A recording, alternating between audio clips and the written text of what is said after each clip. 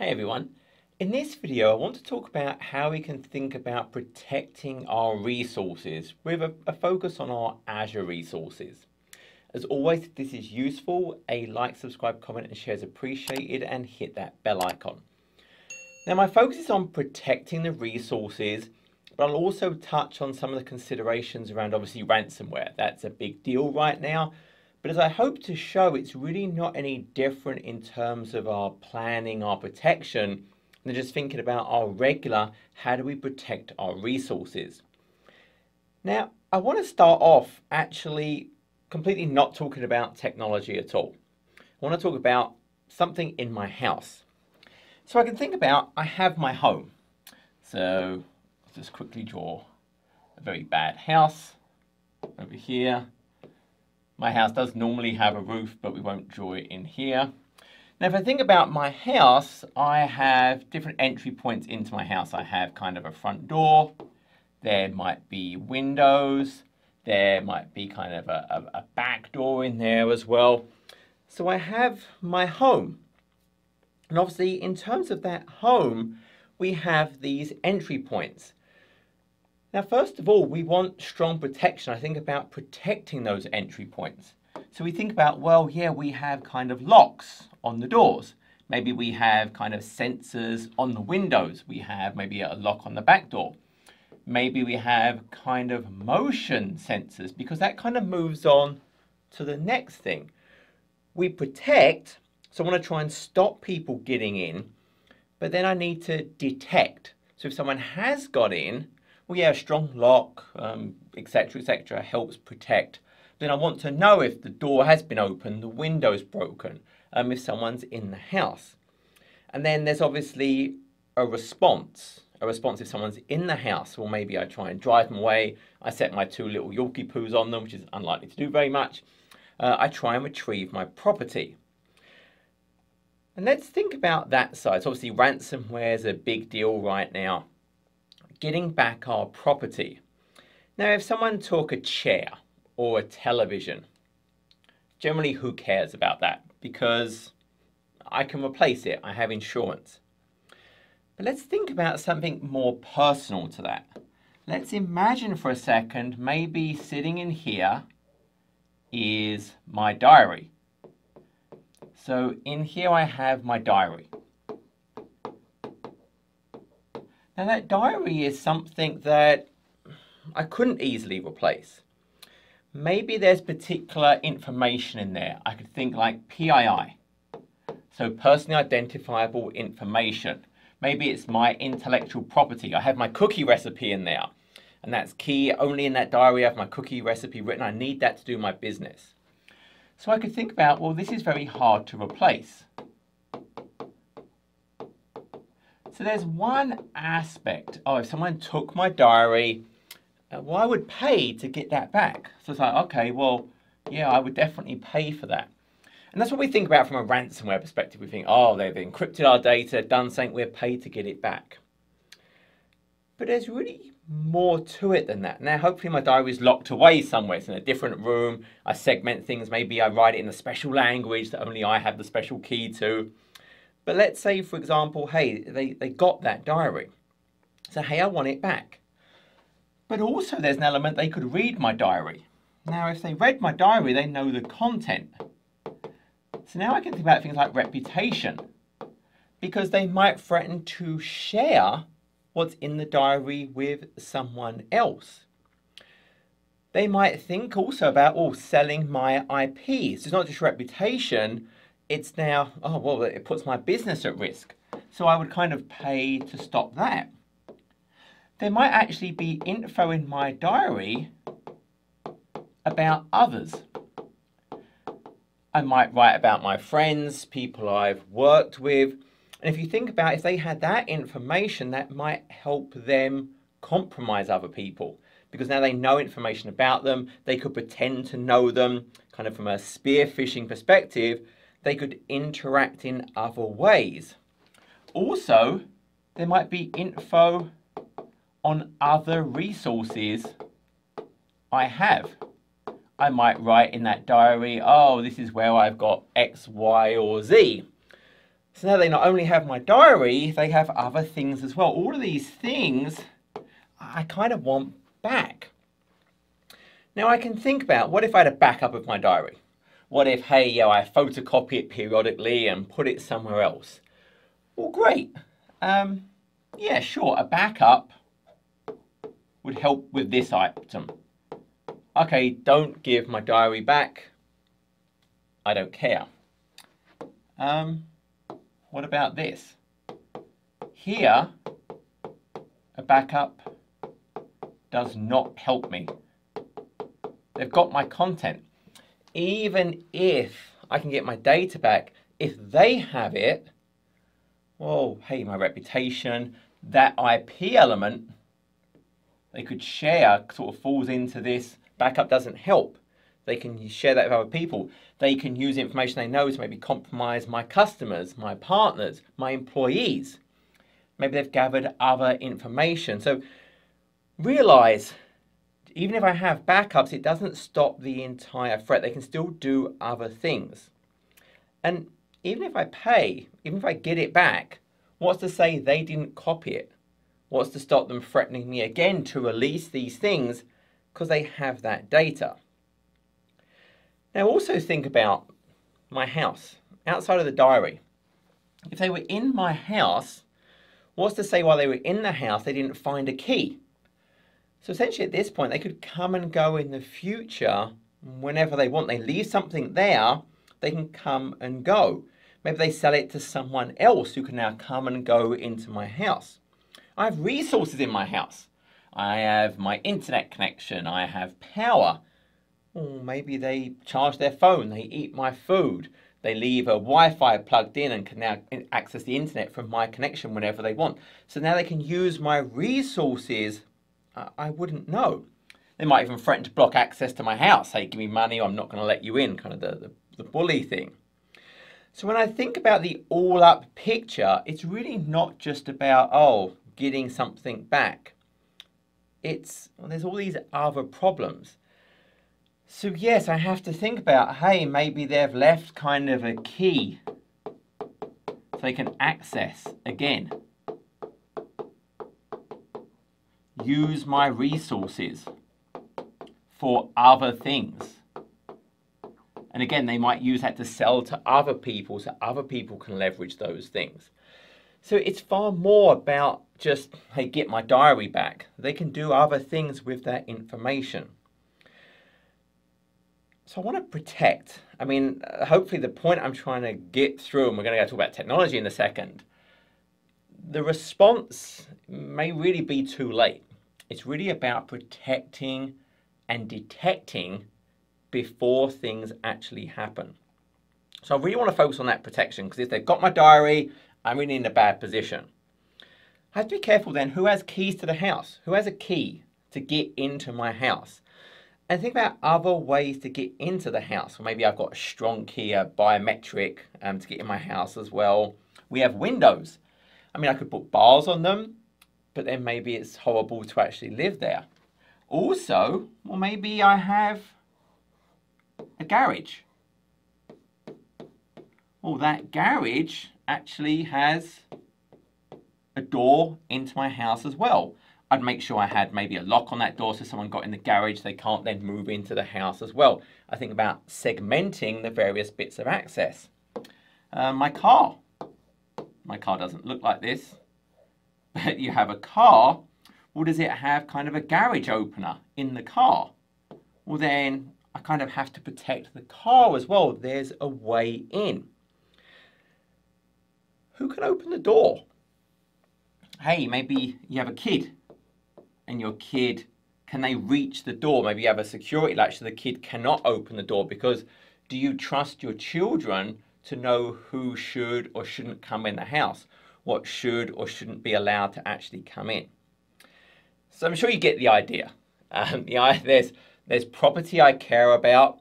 There's things that I can't replace, but it's not just about getting it back. If someone else has had access to it, what can they do with the information? What can they do to get access again? What can they do with my resources? There are different entry points, and I have to consider all of these things. Okay, so let's think about technology. Let's kind of map this through. Now, if I'm a company, hopefully primarily what I'm concerned about is the data. I care about my data, i.e. the stateful stuff. And obviously when I'm thinking about the equivalent of kind of my diary, well, my diary really maps to kind of that PII information, that intellectual property, stuff I really care about. Now that could be in the form of documents. Now think about where documents could be. Documents could be on file shares. They could be on things like SharePoint. They could be on things like users' machines. So they could be on kind of machines. They could be in various other places. I might have data in databases. I might have data in my email system, my Teams system. There's all these other types of systems. I have to think about where is there data I actually care about. Now, when I think about things like, hey, someone stole my couch, hey, someone steals my couch, well, that ideally should be things like the infrastructure. Things, honestly, if it gets broken, think like tin soldiers, if one falls over. The point is there's no state here. There's nothing particularly unique about this that I couldn't recreate if I really had to. Now, it's inconvenient, but I should be able to recreate it. As long as my state is protected, I think about this is kind of all stateful things like my databases, documents. The infrastructure I should be able to recreate. So let's kind of think about that for a second. So what do we mean and how do we kind of make that a reality? So I have various kind of infrastructure elements. And now I'm thinking about Azure. Now that infrastructure could be virtual machines. It could be virtual machine scale sets. It could be Azure Kubernetes services like worker nodes. It could be app service. I mean, there's lots of other things, Azure, Batch, all of these various items. But the whole point of this, there really should be nothing special about them. All of the state ideally is somewhere else. And my goal here is infrastructure as code. Because if I'm doing infrastructure as code, remember the whole point of infrastructure as code is I'm declaratively defining what I want to be there. Now this could be ARM JSON files, it could be Bicep, it could be Terraform. There are many different options to this. But the whole point is with that, I can recreate. So if something is corrupted, if something's broken on my infrastructure, I can recreate it. Now how I do that typically is, well, hey, I have some kind of pipeline. So I can think about, I have my pipeline here. So that could be my CI/CD pipeline. It might also be GitOps. GitOps might be used to actually then deploy things inside. Maybe I have YAML files up here as well. And those YAML files through GitOps get deployed onto my AKS, for example, to actually go and provision the things. Now, a key point here, this automation is actually huge. Because think about what can happen here. This pipeline, this GitOps, well, yes, it runs as an identity. Let's say it's identity 1. Only it has that identity. And if I think about this infrastructure, maybe it's deploying to a subscription, a resource group, I have things like role-based access control.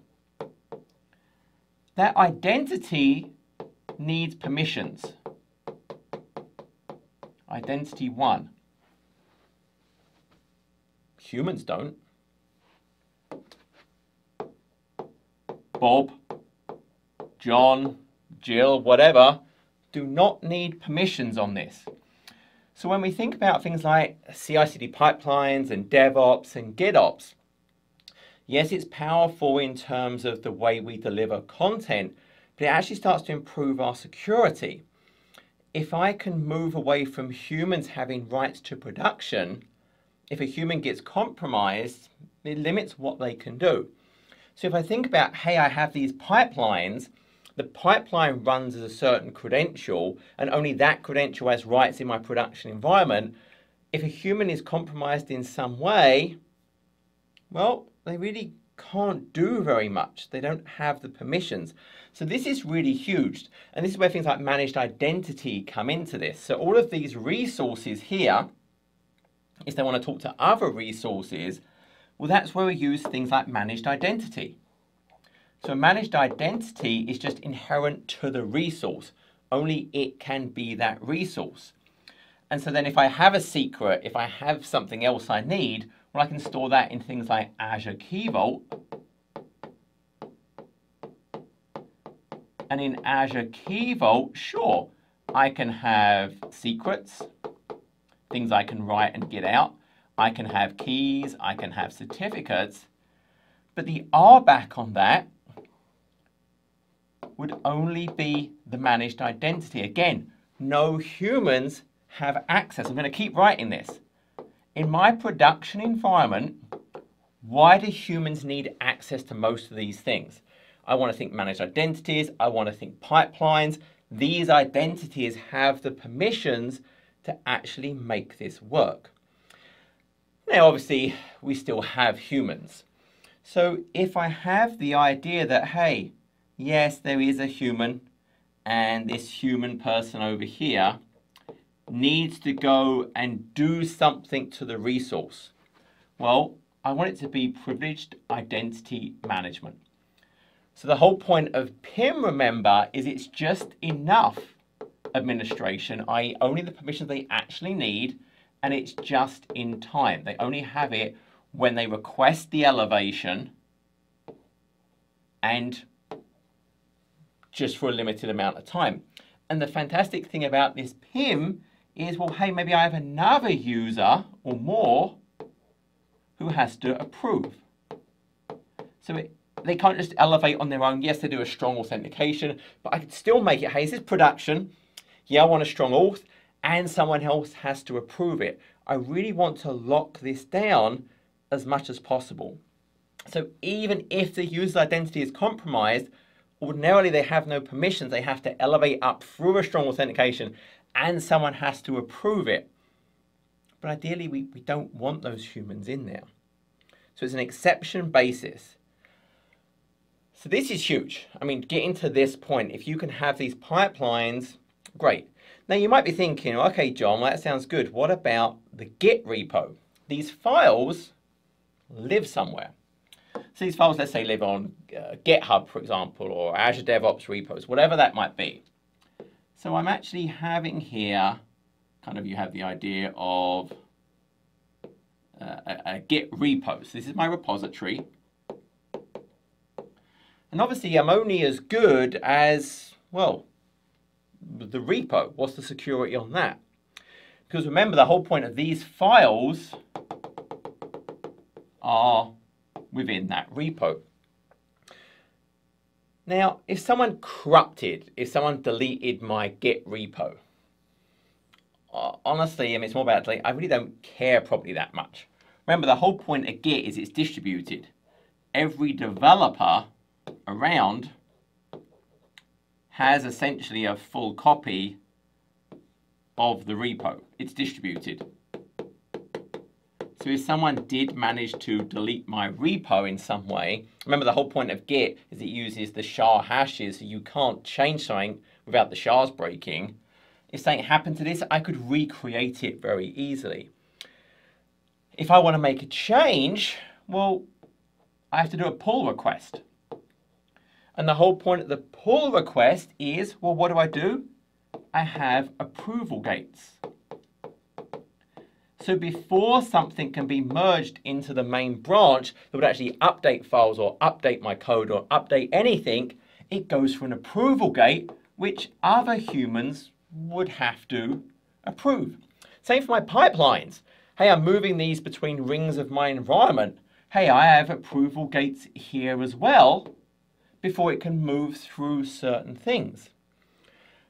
Now, just for a second thinking about these, realize if I have my sort of intellectual property in this Git repo and it's on all these user machines, if that intellectual property really powers my business, I may want to be careful who can have these clones on their machines.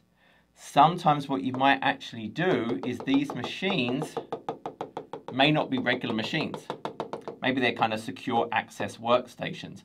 I don't want Bob on his machine at home having a full clone of the source code of my critical intellectual property. So I really have to think about that. If I'm worried about the Git leaking, I have to be worried about who can have the clone. Okay.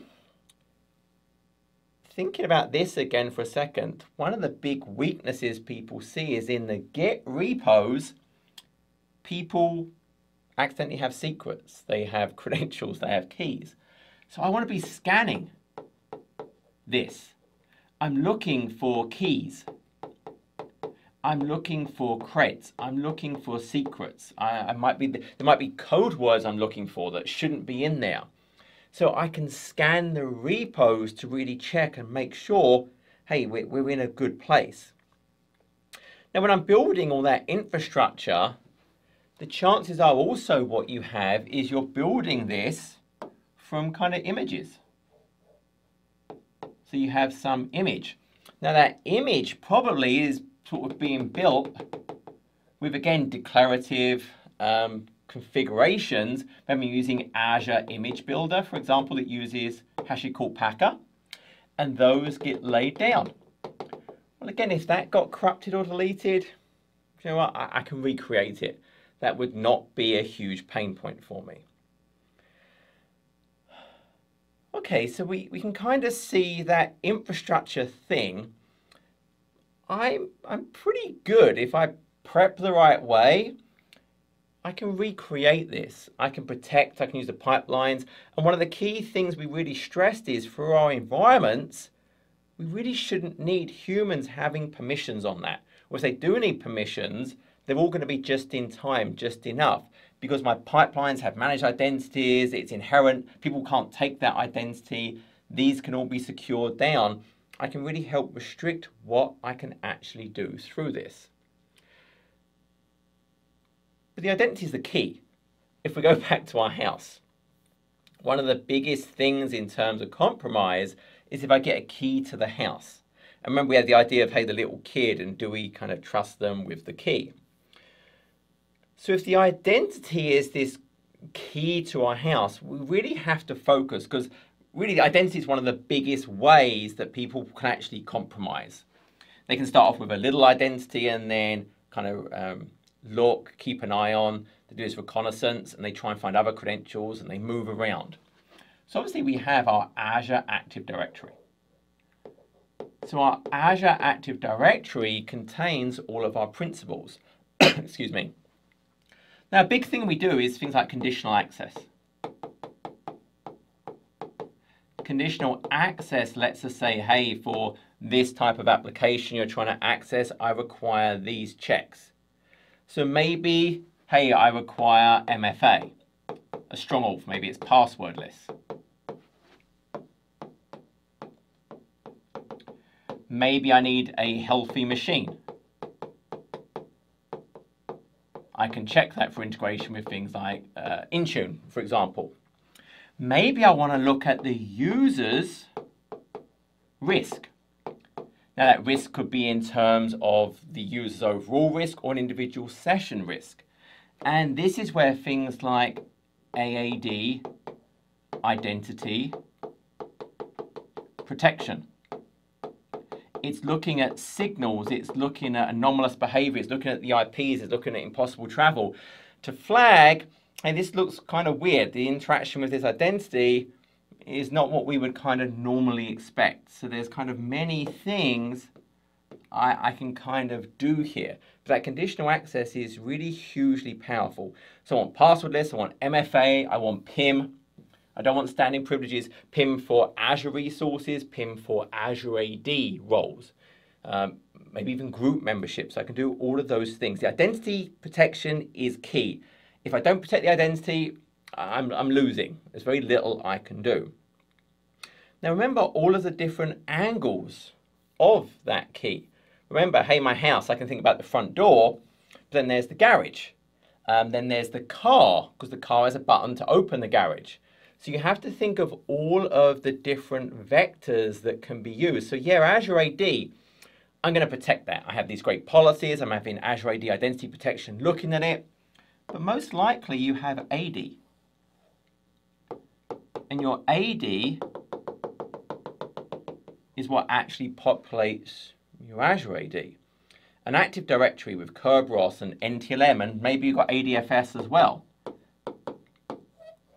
They have types of attack. I mean, there's obvious ones. There's things like, was it pass the hash? I mean, there's a huge numbers. Pass the hash, there's golden ticket, there's bronze. I mean, there's all these different types of attack. I can kind of scan for DNS. There are things I can do. Well, I want to know about that.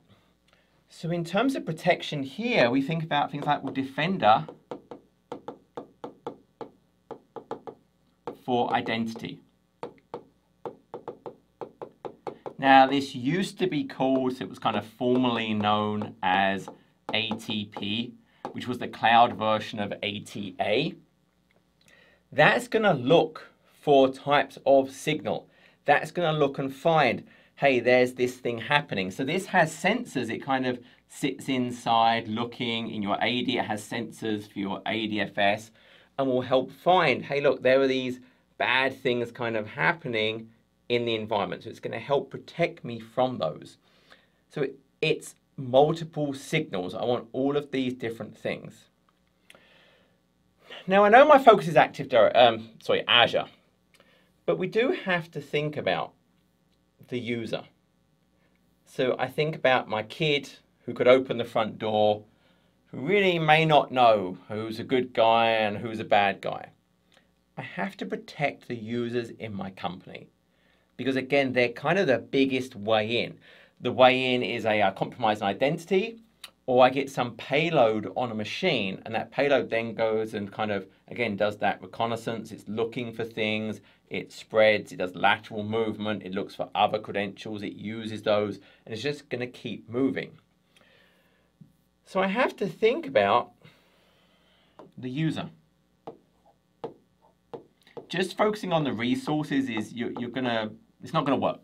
I have to think about the user. So what are the ways that the user interacts with the world? Well, honestly, a huge one is kind of their email. They get email coming in. Now think about what an email could have. An email could have links. An email could have, I could have attachments actually within there. So I click a bad link, it goes somewhere and it harvests my credentials. So I want to check the links before they get to the user. I want to check the attachments. Maybe I kind of put them in these detonation chambers. So what that actually does is it takes it and basically runs the thing and says, well, what behavior? It looks what happens when whatever is in there is actually initiated. So we don't want to just trust the user to get the email and respond nicely. We can't do that. So I want to check this because, again, think about if the email was compromised in some way, well, not only can they make things happen to the user, but now maybe I could go and send to other people and spearfish them. They think it's coming from the user, and again, bad stuff there. So here we think about, well, okay, we have things like Defender again. You're going to see Defender lots and lots. Defender for Office 365. There's different sort of levels of this, but they're going to give me those features. And another nice thing I can do with this is actually train the user. I can do kind of fake emails to see if they click it or not, then use that as an opportunity to educate the user. But I have to educate the users. And that can be a great tool by doing kind of these fake phishing attempts. You're controlling it, you're seeing the behavior, and you can use that to help them. So that's kind of a big deal. So these detonation chambers are huge. Again, it comes back to the idea in my house, if it was my kid, if someone drops off kind of a great big box, I don't want my kid just bringing it into the house. Maybe it's got kind of that bad guy sitting in the box, Trojan horse ready to come in and do something. No, I'll open it out in the garden, maybe hit it with a club a few times, but I want that kind of protection. So that's what those technologies I really think about doing for me. Now the user obviously also has a machine. So the user has their machine. Now there are some obvious things we do here. We think about obviously making sure it's patched, making sure we have antivirus, making sure we have firewall, making sure we have policy, and making sure all of these things are current. Now those things equally apply to servers. It's not just a user's desktop. So all of those kind of practices there, they also apply to my servers. My server's got my little flashing lights, beep, beep, beep, beep, whatever that might be. I have to think about that as well. But even that is not enough. Kind of if something happens, the user brings in a USB drive or they click something or they do go to a link, I want to be able to track what happened. Hey, they clicked this, it spoke to this, it started that process, it spoke to another machine, it went and scanned for credentials, it ran Mimikatz, whatever that might be. So again, we think of things like Defender for endpoint. Because again, the whole purpose of this is all about protection, but also detection when it actually happens. So I need to know, and that will give me that forensic tracking of, hey, this happened and this happened. Because the point is, if some bad payload gets somewhere, it's now going to kind of sit and watch. It wants to do a lateral movement. It's looking for other credentials. It's looking for vulnerabilities. I'm looking for those types of things. So I'm looking for, hey, I see these other things. Maybe I can try and do an RDP brute force attack against another machine. So now, hey, great, I found another machine that I can now go and get to, and I'll infect that. And then I'll go to another, and I'll find better credentials and machines with better things. So it's constantly trying to do that lateral movement. And again, if I have the tools that help show me the tracking of what happened, maybe I can catch it quick enough, it can alert me and do those things. Again, think of the whole diary again. If my diary was taken and they found information about my friends, well, now they could maybe trick them into thinking they know them, whatever that might be. And I'm saying Defender for endpoint. There's other types of extended detection and response XDR tooling I could leverage, but I want something to look for the signs of attack and be able to respond. Is someone cleaning event logs? Never a good sign. Looking for certain things to happen. So I have all of these different things to try and protect. But remember, our point is assume breach. And we try and limit what the credentials can actually do. That really is kind of a key point to this. You try and trust nothing. If they get a foothold, hopefully it can't go very far. But if it does, we want to be able to track what's actually happening. So really try and segment. Remember the garage?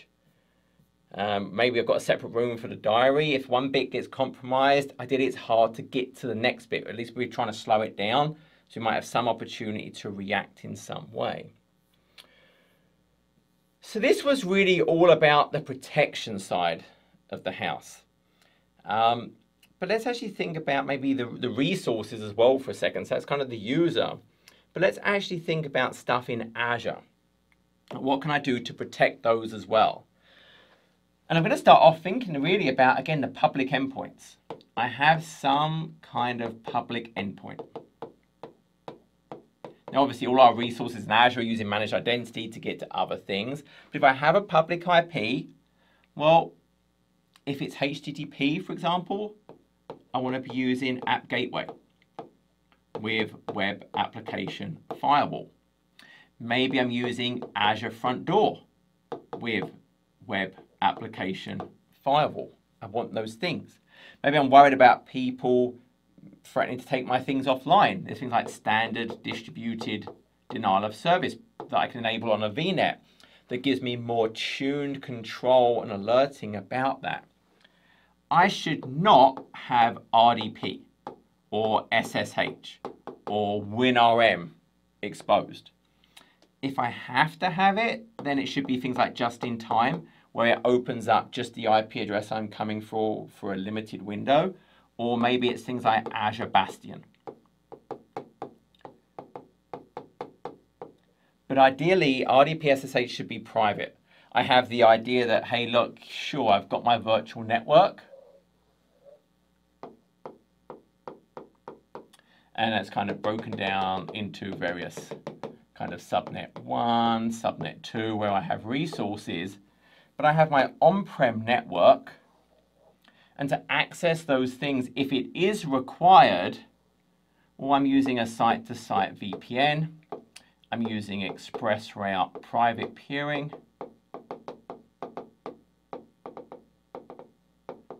that's how I get to the endpoints if I require that.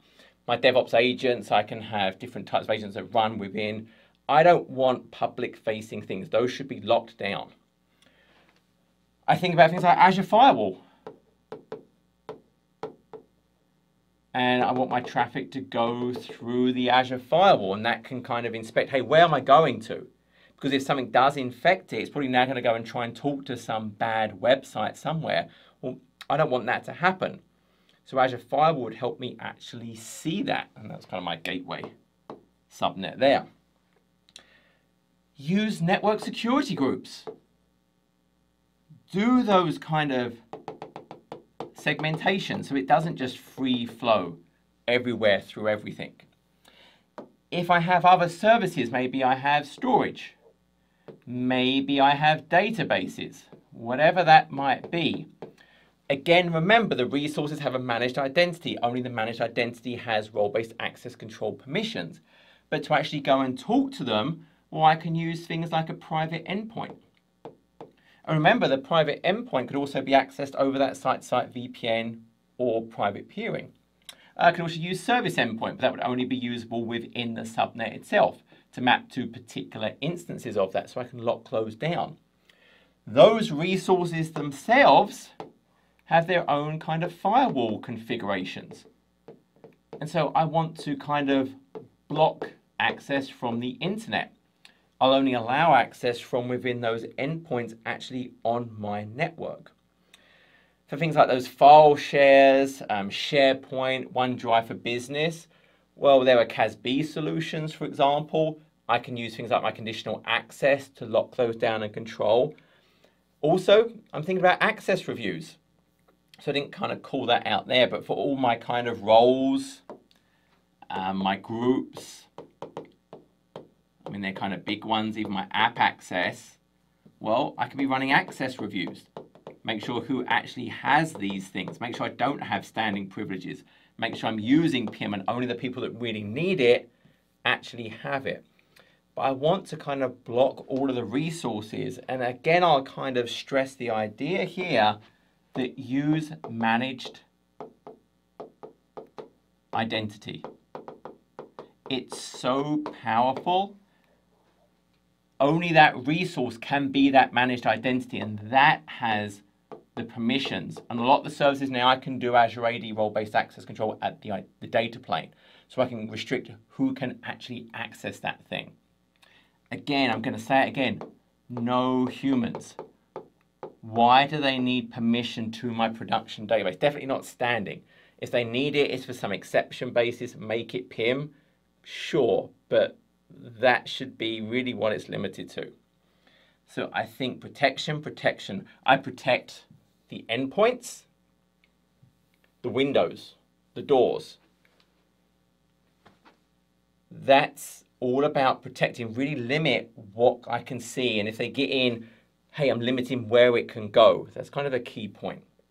So all of this has really been about protection. Everything we're doing here was protection. So let's now talk about detection. How do I know something's happening? That's going to be giant compared to the rest of it, isn't it, where I wrote protection up there. Right. But now we're focused on detection. This is important because if I can respond quick enough, there might be something I can do. If we think of the chain of events, the chain of event is there's going to be some compromise. Now this could be a compromised identity, or it's a system. So some identity got breached, or someone clicked on something, or something happened, or maybe the identity got breached, which would then lead to a system. But there's some compromise. Then, well, they're taking things, maybe they're deleting things, maybe they're deleting backups, if you're thinking about kind of the ransomware, maybe they're deleting snapshots. But again, I do want to emphasize, these ransomware people, they're companies today, and they're smart, they have great tooling. They understand people have backups. So just like the diary, hey, all of those things we talked about apply to my company. It's not just, hey, give me my data back. What can they do with that data to compromise other people? And I'm going to talk more about that. But maybe they are focused on deleting the backups, deleting the snapshots, and then they go and maybe do the encryption. So they go and encrypt, or they move, or they corrupt. So they do those things. And the point I want to get to is here, in an Azure world, this is really Azure Defender. Now, there are many different SKUs of Azure Defender you're going to see. Now, obviously, there's ones for storage. There's ones for the various database offerings. And that could be Azure SQL Database, that could be Cosmos DB, that could be the open source managed database like Postgres, MySQL, MariaDB. There are things for example, containers. There are things for Azure Container Registry. And the list goes on. And the whole point is these are looking for strange behavior. Hey, look, someone's suddenly doing lots and lots of access to these things. They're deleting things. That's kind of unusual. So this is kind of looking for strange, anomalous behavior and kind of alerting me to that. Then we have things like Defender for ARM, Azure Resource Manager. And again, think if someone starts deleting a whole bunch of objects, hey, strange behavior will alert. I can look at people looking at my DNS records. There's Defender for DNS. So again, you're thinking about this strange behavior in terms of activity, maybe the identity that's actually doing it, maybe the IP address it's doing it from. And remember, think about Azure AD Identity Protection, think of the Defender solutions. They're all looking at all of those different things. And what these can then do is they build into kind of Azure Security Center to feed in kind of these alerts and then some kind of action. I can really kind of bring all of these different things I want to act. Now you'll also obviously think about Azure Sentinel. So I have Azure Sentinel that sits on top of Log Analytics. So that can help me kind of hunt. That can help me investigate. It is the kind of sim and saw. It can help me act. So I can bring those alerts in. I can then do those. There's a whole bunch of stuff I can do in Azure Sentinel, but it's going to help me respond and maybe automate that. So again, my point is I want to do this as quick as I can. I really don't want to be at the stage of, oh, it's happened now, how do I respond? And they've kind of done everything. You're in a bad place. You're hurting at that point. You're hurting anyway, but you're hurting even more. So the Defender solutions are really all about helping me detect, see, hey, look, the glass break sensor in the house has gone off, the motion sensor. Something's happening, and I want it to happen early. Because they're going to be unusual signals. It's not very common, for example, someone's trying to delete a backup vault. It's like that doesn't happen. So that's going to get flagged very, very quickly. So when those types of behaviors are seen, an unusual amount of pulling from a storage account, or that, like, it's going to trigger things. So I can then hopefully respond that much quicker. So let's think about that. Let's think about the response.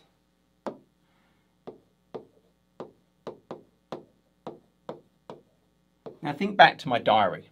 What am I responding to? So the threat is, hey, they encrypt my data. Okay, sure. To help mitigate that, I can have things like backups. I can have things like snapshots. Now, the effectiveness of this, it really depends on what credential and what power they have. Because they might be able to delete that as well. I mean, that's kind of the problem. So what is this? If I'm thinking about a disk, like a managed disk, well, maybe it's in kind of a backup vault. Maybe it's a snapshot. Well, if the bad actor got a high permission, it can be deleted. Now maybe I have something where it copies it to a different storage account where a different identity has access. I have to think about that. Maybe it's a PaaS database. Now here, that's actually quite a nice story. So I think about things like Cosmos DB, if I think about the open source managed databases, SQL, well, these are managed backups. I can't mess with that, even if I wanted to. For a lot of these, even if I deleted it, it keeps the backup for 7 days and support could restore it for me. So I'm in a pretty nice place there. If it was Blob, for example, well, again, I can do kind of snapshots, but again, it can be deleted. If I've got the right permissions, I can delete it. Now you might say, oh, resource lock. I'll create a resource lock. Well, can be deleted.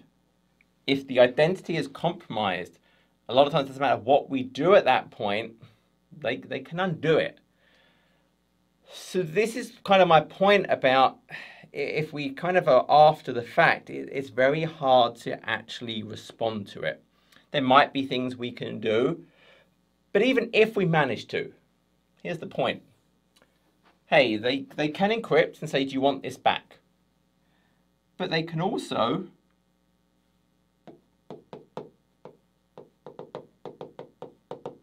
threaten to release. Now, that could be my intellectual property. It could be PII about my employees. I don't want that to happen. They might use the information they have to spearfish my customers, my partners, because now they've got information, they've corrupted systems, they know things that can make it seem more legitimate, they have access to systems, they can make it seem more legitimate. They can take other employee data. And what I mean by that is, hey, there's employee data from your systems, but also have they been sitting on the user's machines and are now collecting personal information about the users. They go and access these sites, so now I can blackmail the users as well. They can threaten to disrupt the business. So that there's all these different things they can actually do. They could use your resources. If they're on there for a while, hey, I'm going to do crypto mining. They're on there. Why not? They might sell this access to others. Then they can come and use your systems. And they might leave a C2, a command to control in place. So they can come back and do these things again. There is a whole business around it. These are smart people. They have their own sets of tooling. So when you think about this, Yes, there are certain things you can do. Maybe you take backups to other services. You're willing to lose a certain amount of data. There's obviously there's things like immutable blob that cannot be changed. I could, for example, on blob, put actual locks on those things. And it's actually a mutable lock, so it cannot be changed for 2 weeks or 4 weeks. So there are things that I could actually do. But given these things, yes, I can address this one. But if the data's out, there's really not a lot I can do about that. And realize what's to stop them coming back and doing it again. So the emphasis is really about that protection and detection. Because the response, I'm really in a world of pain to really do anything useful. Replication is generally not going to help with those things because it's going to replicate any corruption. It doesn't actually help. But I focus on the protection. I focus on the detection and trying to react quickly. I get the right tooling in place, the right processes in place, the right user education. Because again, if I think about those entry points, it really typically is the identity or some system, clicking on something, some weak identity, the supply chain, who are your partners, who has permissions. Who has permissions? Why do they have the permission? In my production environments, you really want to try and move away from that. Ultimately, I don't let a 4-year-old open the door. I don't give that trust. I don't let them have free range of the house. Strong protection, strong detection. Hopefully that means your response will be minimal. So that was it. I mean, my goal really for this was to try and talk about some things to think about. Hopefully it shows it's not just about someone encrypting your data. That's one element, but it's not maybe the biggest thing. There are still all those other avenues that even if you can kind of replace your data, these are all still problems. So again, hope that helped. Give some things to think about. Take care, get some good tooling, get some help if you need it. Until next time, take care.